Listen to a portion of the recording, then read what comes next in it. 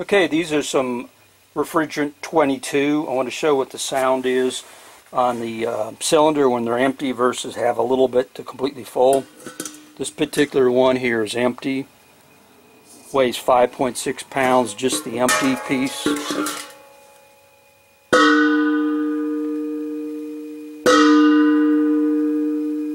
It's got a nice ring to it.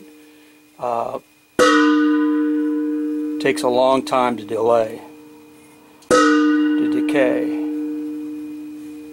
Okay, this one is a similar type design, but it has, I believe, 1.8 pounds.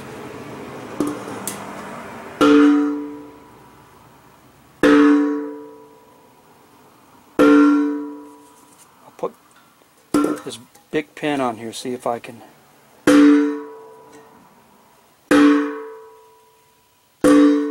So I can tell it weighs a little bit on there, but it has, if you didn't have one to compare it to, it has a totally different sound. That's an empty one.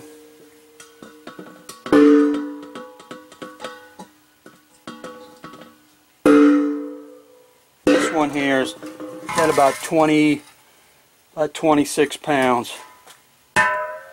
Obviously it's full. Just about full, but it has a totally different. You can go like this and tell it's got in it. Now this guy here, you really can't hear it sloshing in there. This one, you can feel like it's liquid. This guy, can't hear any liquid in it. So it's pretty much all gas, but that's the last 1.8 pounds. So no sloshing noise.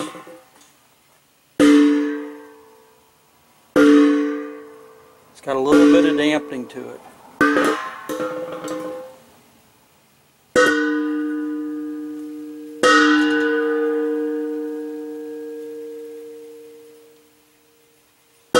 Good bell.